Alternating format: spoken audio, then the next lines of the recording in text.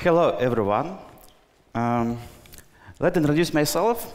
Hi, I'm Roman, and I'm also a technical lead at Avito. And besides that, I'm working on several open source projects, and some of them are connected with CSS syntax. So actually, I'm working with CSS for about 20 years, but and I thought that I know everything about it. But in the last 2 years, I know much more about its internals, and I want to share with you those findings that I learned in these years. So first chapter is about CSS syntax basics. So you should know that CSS document is a series of rules and add rules. So first one is actually apply some styles to our elements, and second one is some kind of instruction for CSS and provide some values for CSS document. So if you take a look closer on a rule, syntax is quite common for you. It's very simple. The same thing is about add rule syntax. So that's all basics. And why I'm talking about. So many developers think that CSS is quite simple because it's just two common syntax rules, and that's all. But in fact, CSS is not so simple because too many specs and rules exist. So they defined different parts of CSS. We need learn a lot of things to understand it correctly. And one of main problem here is that spec actually states something usually, but don't explain it. So here I am, and I want to talk you a few stories. And first one is about white spaces. So you should know that most white spaces are optional in CSS. So this on this slide you can see the same CSS in different forms. First one written in readable way, and second one in shorter way. So let's take a closer look at some parts. You know, we have a calc function in CSS, and we can use white spaces around operators, but we also can remove some white spaces around them, but not all of them. And we can remove white spaces around a plus and a minus. So it's quite different from other operators like slash and asterisk. And also else selector can contain a plus and a minus, but in this case, white spaces are optional. So the same thing, but the different rule. What happened? We're looking in the future. So if you look at white spaces in general, most of them are optional, and you can remove all of them in some cases. So it may be difficult to understand what is going on here. And to find the answers for this question, we need to learn some CSS internals. So it's another story inside this story, tokens. Let's start from the beginning. Usually we write some CSS, it's actually some text. But if we look at programs, they work with some abstractions. Usually it's objects and trees and so on. So how we get objects from the text? In CSS, like in any other languages, we have several steps, several stages when we processing our input to get some objects or some meaning of this text. So most important part here is the tokenization step. On this step, we build some sequences of characters, and as a result, we get a token stream. So tokens is just a sequence of characters that use it as bricks for our objects in future. There are 24 CSS tokens. That's not so many, don't worry. Let's take a closer look on some of them. For example, ident token is just identifier like in any other languages, but specific for CSS, identifiers in CSS can contain a dash anywhere in identifier, and also can start with single or double dash. Another token is also simple. It's a string token. It's just a piece of text surrounded by a quote or an apostrophe. And the number token is also easy. It represents just some number. Also, we have a dozen of token types that represents just single code points. So it's actually a single character. So, for example, colon token is just a colon. Comma token is just a comma. And one special token type here is the lim token. It represents any single code points that are not taken by another token. And most interesting of token types, these four guys, it's actually a pair of another tokens. So if we take ident token and put it together with open parentheses, we will get a function token. The same thing for dimension, for example. It's it's used very often. So it's just a number token with ident token. And very important here that we can put a white space between a pair, because in this case we will get another meaning for our input. And following that, we can state these simple rules for white space. So we can't use a white space inside a pair when we want to get a composited token type. But in other cases, white spaces are optional. So we can use it or omit it. It's change nothing. So let's get back to our cases.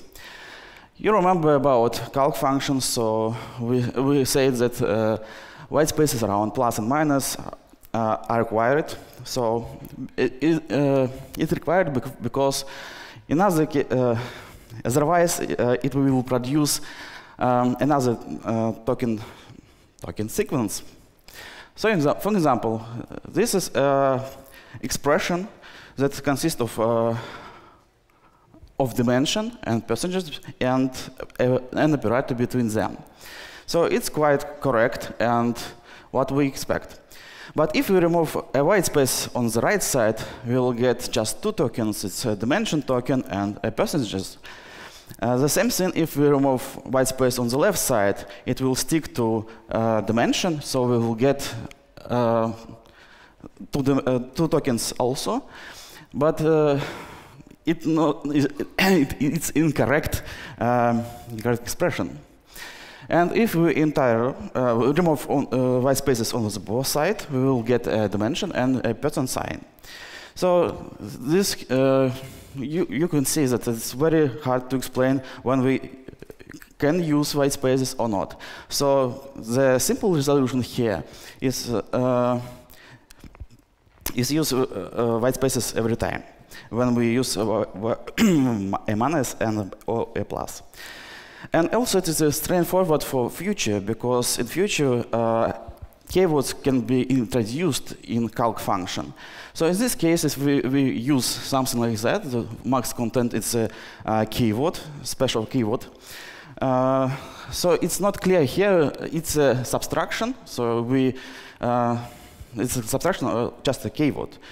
So that's why those rules exist. White spaces around plus and minus are required and are not required in any other case, because slash and asterisk don't produce any composited token types. But what about ends selector? Actually, its content described by special microsyntax called AN plus B. It's quite complicated. It's actually exception of rules. And another Unicode range microsyntax also exists. So this microsyntax are really rare used. So you just should know about it. And this one, we remove all white spaces in this case, because solid keyword don't produce any composited tokens with closing parentheses and the hash. So we can remove it, it's changing nothing. But keep in mind that you can't omit white spaces in any case. So in this case, if we remove white spaces in this value, so we get just one single token, dimension token, with pick solid red as a unit. So thinking in terms of tokens makes the rules much clearer. And another example about custom properties. Many developers confused about this case, why it doesn't work. It doesn't work because it actually the var substitution work on token level, not on the string level. So it's not a concatenation of piece of text. It's a merge of two token sequences. So we'll get a sequence of two tokens. It's a number token and ident token instead of dimension token that width property expects in this case. A little summary here. Everything happens for a reason. And think about CSS syntax in terms of tokens, make many rules clear. Another story, syntax for syntax. Please take a look on this example. And there is just a border property with some value. And you don't think about value like a monolith. You think that any component of this means something. For example, 1 pixel means border width, and red is a color for border. And let's. I want to ask you. I want to ask you a few questions. For example, there is an example of CSS, and looks like some colors used in it. So how many colors here? Keywords. 4, 2, 1. You know it as now. 5. Okay, actually, no one. Because first guy is just a component of a family name, Arial Black. The second one is the animation name. Whatever is unknown property, it's not defined by any spec, and so on. So even experienced developers make mistakes in such cases. But what about this one? So this is several examples of animation value, and where is animation name here? Give up. It's a very hard question, and even for me, because animation has very difficult syntax. And let's talk about value components. So any value can contain several components, and also quite difficult syntax. So you can find in any spec definition for every property that we use in CSS. So it's a table for border, and you can see on second row the definition of this syntax. And it's quite different syntax for defining CSS syntax. This syntax is quite, it's like a regex, but a little bit different, and defined by this spec, CSS values and units.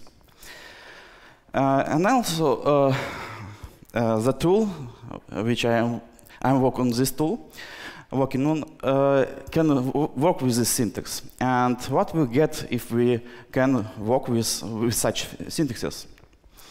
So use cases. We can learn more about syntaxes. We can fetch the meaning of any component of the value, and we can validate CSS. We can do smart search in CSS and so on. So let's take a closer look on some parts. I made a little research about real CSS on most popular sites. And what I found that most of sites have some kind of errors in its CSS, even well crafted. So this is just few sites. It's 250 sites, and just 13 of it have no errors. So you can try yourself, check your CSS with this tool online, and probably you'll find some errors on your CSS. Also, you can use some plugins for text editors like Atom with Visual Studio Code and so on. And you also use for tools like StyleLint. Moreover, I made a tool to discover CSS syntaxes. So it's like a dictionary when you can choose any property and look at it on its definition. Also, you can see what meaning of every component of some value. For example, this value for a background property, and now you can see that 100% is percentages, length, percentages, bigger position, and so on. And also you can trace it, so now you understand. You can understand that such value a component of what definition, of which definition. And you remember the quiz question about animation name, color, and so on. But you may don't know about the properties where it can be used, and just use some API to get all the colors in your CSS, or all the family names, all fonts, and so on. So using this syntax, we can do much more. A quick summary. CSS have special syntax to define its syntax, so it's quite unusual for languages. And check your CSS; it might have some errors in it.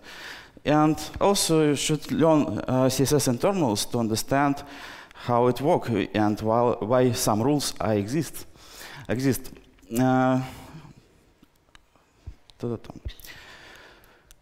Another chapter 2, altering the CSS syntax. And here's a quick question to you. Do you like CSS syntax? Who like? Oh, cool.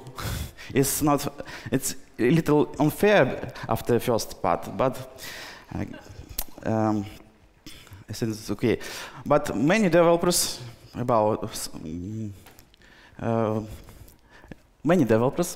want to change CSS syntax, but big problem here, they want to do it without understanding it.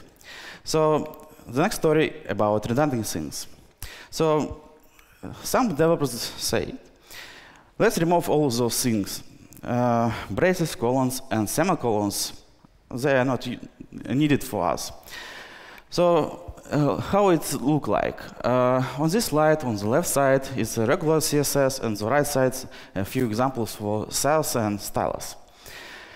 But you should know that about error handling in CSS. The spec states that when error occur in CSS, the parser should attempt to recover gracefully, throwing away just a minimal amount of bad content. Because usually errors in CSS are not a mistake. Maybe it's a part of a new syntax that our parser don't understand currently. So in short, CSS parsers or browsers should be tolerant to errors.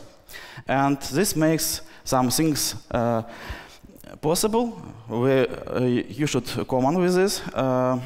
Like keeping styles work even with some errors, addressing styles for some specific browsers, and also it's more important for future specs, introducing new features to CSS without break old sites.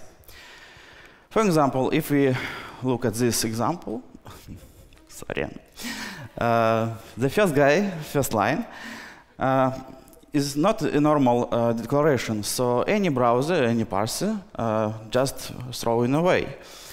And the second one is also incorrect for browsers that doesn't support custom properties, because before introduction of custom properties, double dash was prohibited in the beginning of identifier. And another quiz question to you. How do you think it's correct CSS? It looks like a mess of characters, looks like a bit crazy, yep.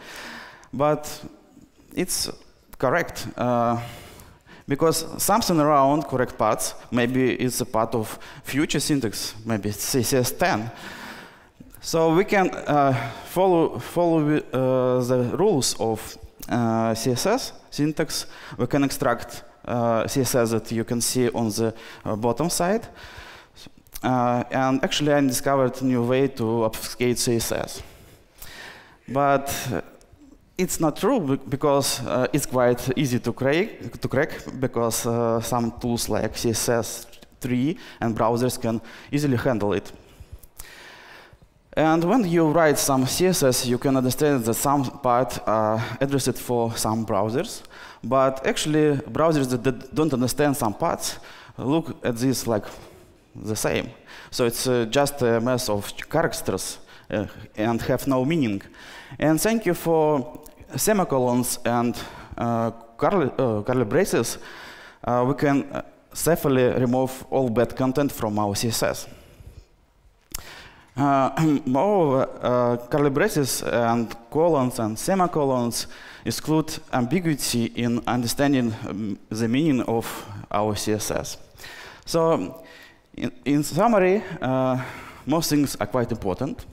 So colons, semicolons, it's very important things for CSS.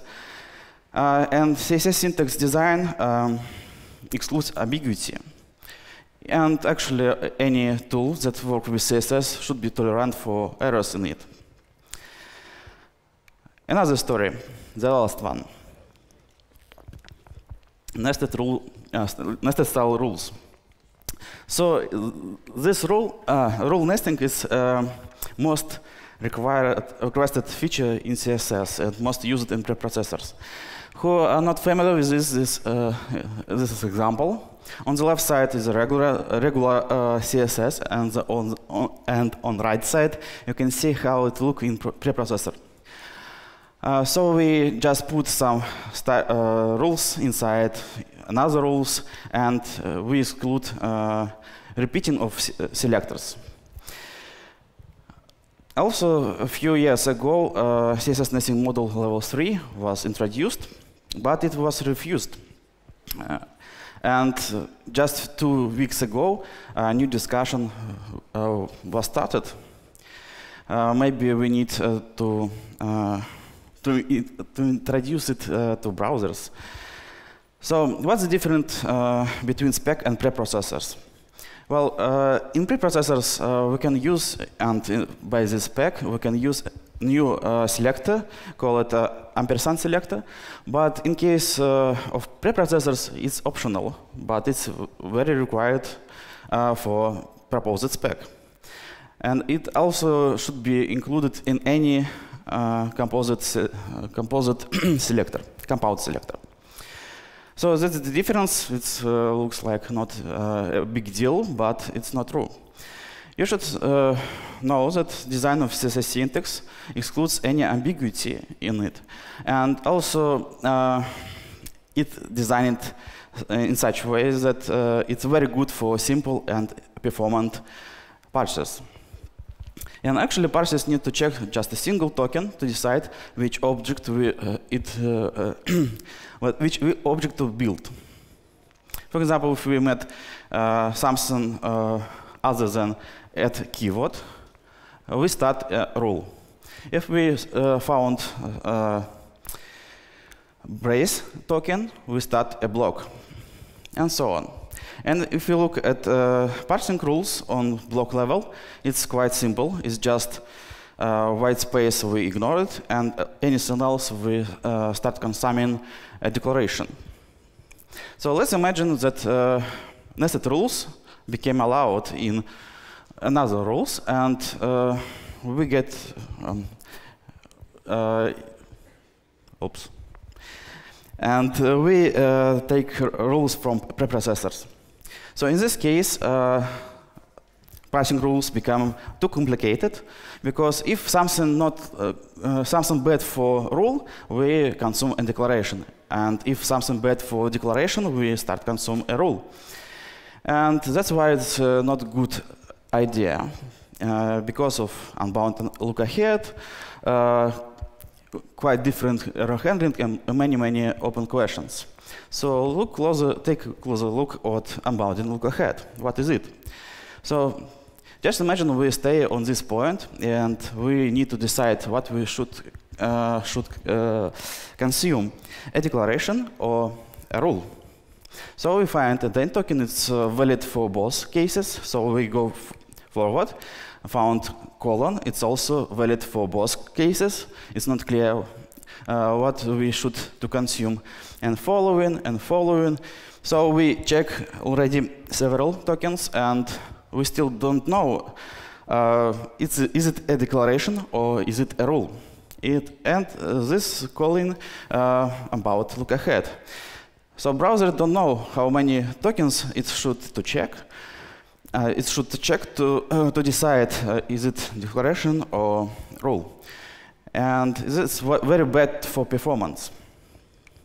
Another thing is error handling. So if we find some bad character in our CSS, and we should know what we consuming.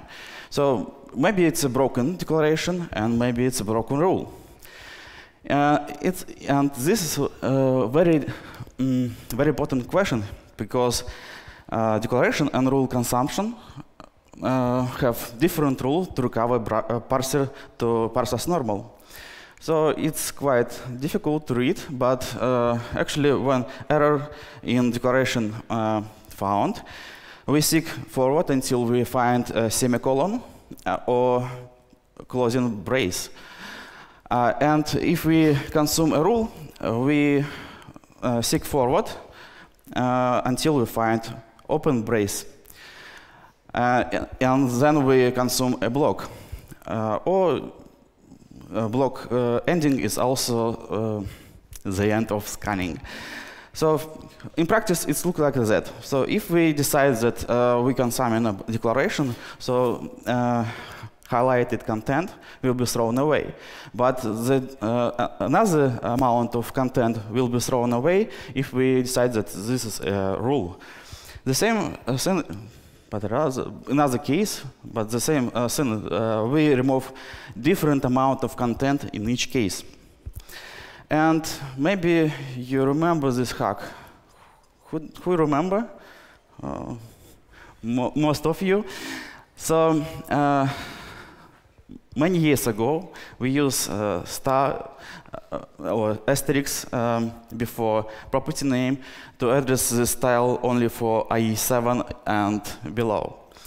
So modern browsers will throw away just this declaration. But if we implement nesting rules in browsers, so it might be happen like this one. So instead of single declaration, we can throw away much more content, because star maybe is a start for a rule, because it's a universal selector. So we consume a selector, we consume a rule, and use recovering rules for a rule. So restrictions in proposed spec are reasonable, because it makes many things simpler.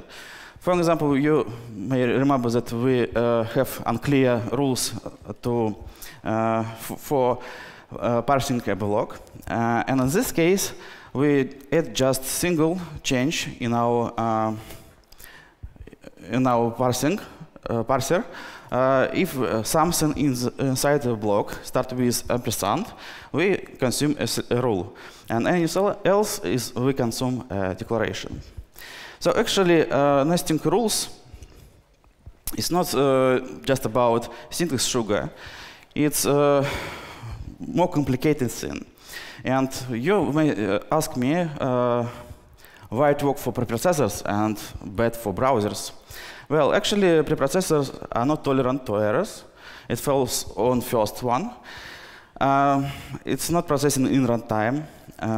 It's not have no connections with any browser subsystems. And if you look at browsers, we have many open questions. How we need to calculate specificity of selectors.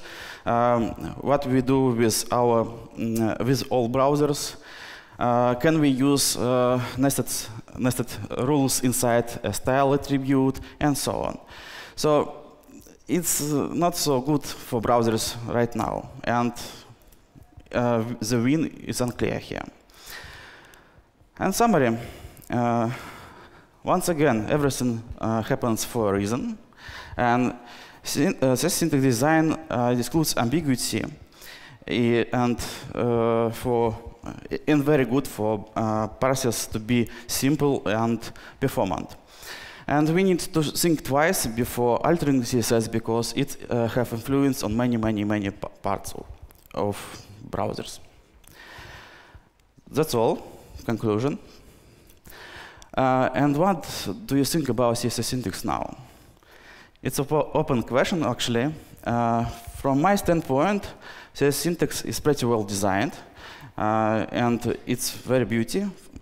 Learn more about CSS, and you would like it. So thank you.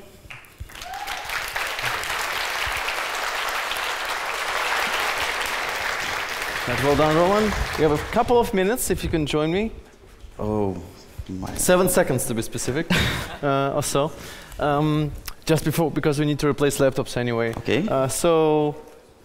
CSS, huh? Yep. Yeah. So it's interesting because once you see all these tokens, you start looking into CSS slightly differently. So it's kind of you get to understand why it takes so much time to actually implement things. For example, a common problem that was discussed a lot for years now is element media queries, or element queries, or container queries, or whatever you want to call them. Why are they difficult to implement in CSS?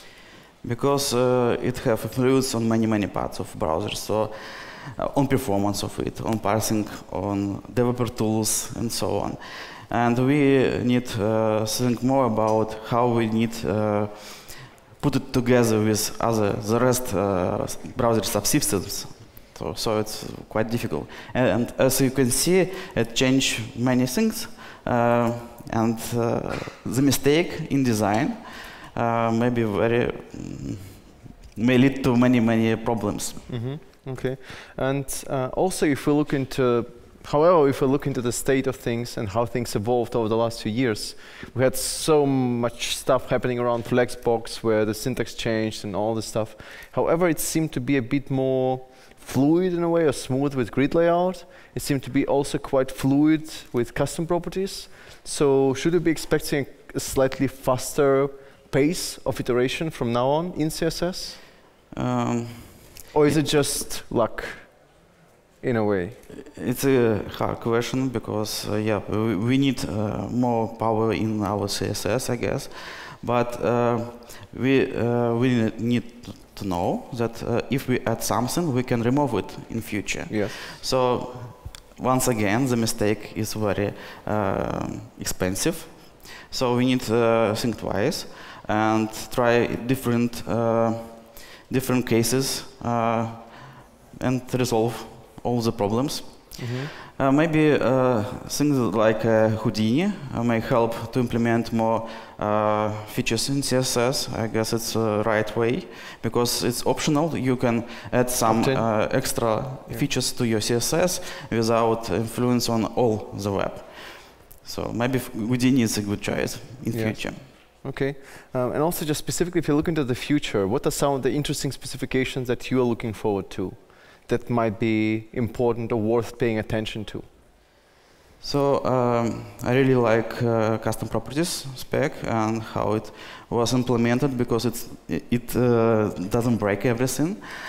And the next spec is also about custom properties, but it should allow us to define a syntax for custom properties. So on our own, so our custom syntax for custom properties. So I showed a syntax for a syntax. So we can use such syntax to define the meaning of our properties. Right. So why it's important? Because now we can animate properties that have var substitution, because browsers don't understand what it means. But if we can define the syntax of our custom property, we can validate it. It's also a plus. And browser can handle values, and animate it properly. It's very good. Okay. There is a very personal question I have to ask you, and that's the last one. Okay. It's very personal. I have to, maybe you know, who came with the idea that it was important to include bang important in CSS? I have no idea. No, it was really interesting because I think it's one of the few exceptions in CSS where essentially it's like whatever is done previously, kill it and do this. This is kind of a way of doing things, right? I'm just really curious about how it came to be. I would love to hear that story. I have no answer for this question. It would be interesting to have a talk about what you can do with important. Can you? I mean, with important? That's probably it's not much actually. It's just overwrite things. Well, some ideas it's not good today, but we should remember that CSS was introduced in 1996, and and important was here. Yes, because I remember one talk when somebody spoke for 55 minutes about how you can turn NoScript tag into a grid layout, grid container, and then style nested things inside of NoScript using Flexbox. We should not go there, but we will maybe in the party tonight. So thank you so much, Roman, for giving us the insight. Well done.